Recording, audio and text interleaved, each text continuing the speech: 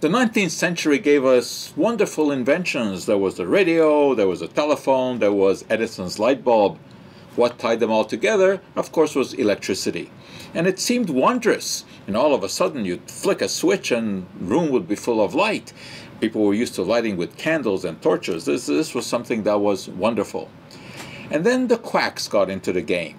If electricity could do all of this, if it could send messages over the air, it could light up a room, what else could it do? Eliminate disease.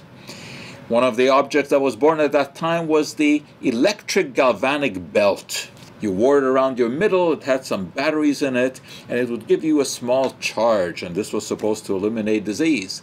It also had two hooks that you would kind of connect to a particular part of the male anatomy, because it was supposed to correct all kinds of problems that might have occurred down there as a result of what they refer to self-abuse.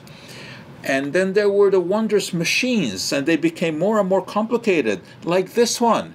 It was based on a battery. This goes back to the 1800s, and you would hold on to these handles and touch the body, and an electric current would go through you, and of course it would drive out disease.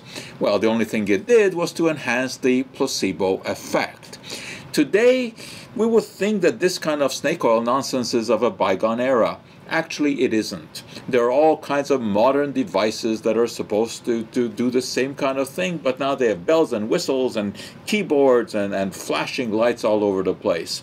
And the claims are exactly the same, and the effect is also exactly the same. It is the good old-fashioned placebo effect. That's not to say that electricity doesn't have a role to play in health. Of course it does, and we know about pacemakers.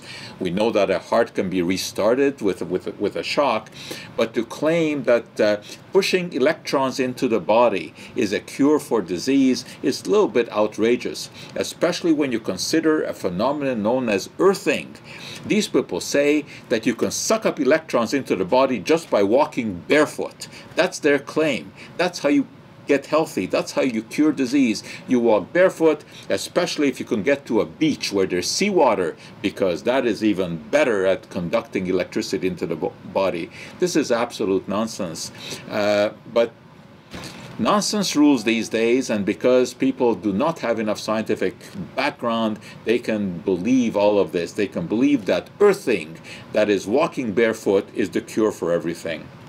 I don't think it is. I've come up with my own cure for everything, and it is indeed based on electricity. Here we go. Let me give it a try.